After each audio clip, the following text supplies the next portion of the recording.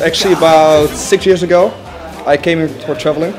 I fell in love with the country, and about every year I've been back here. And I've always had a very big passion for styling, grooming. So do my partners Tom and Daryl. I introduced them to the country, and with our passion we already had from back home, we were like, this is something still missing in Vietnam, and we think that this is something Vietnam needs. They need this guidance on styling and grooming. And with our friends back home from Schorum, we decided to bring the style here.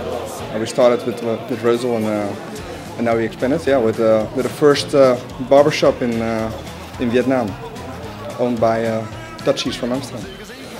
And it wasn't easy.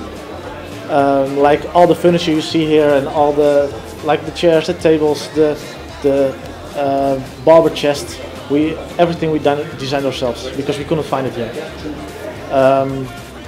And all the tools, like the scissors, that's actually a thing we brought from Holland. So we went to Holland, we searched for the best scissors and the best barber tools we could find, and we brought it here.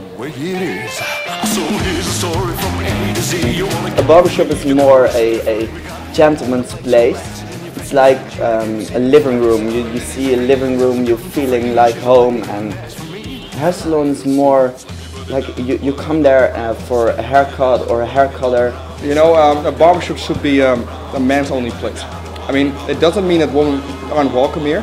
They're welcome, but they have to stay downstairs. The upstairs area where the barbershop is only for men.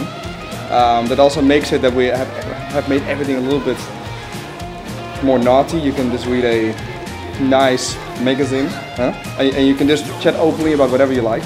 And we also say, you know what happens in the barbershop stays in the barbershop.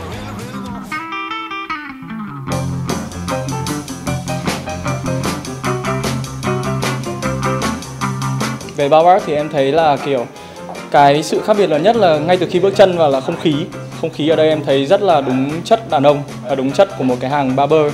Và ngoài ra thì dịch vụ của Barbaard cũng rất là khác, không chỉ là cắt tóc, không chỉ đến cắt tóc mà mình đã được trải nghiệm rất là nhiều thứ như là đồ ăn, thức uống, chất lượng cắt cũng là một cái mà làm cho em ấn tượng với Barbaard. Khi mà bước lên phòng cắt thì cái ấn tượng đầu tiên là ánh đèn và quầy bar cực kỳ ấn tượng.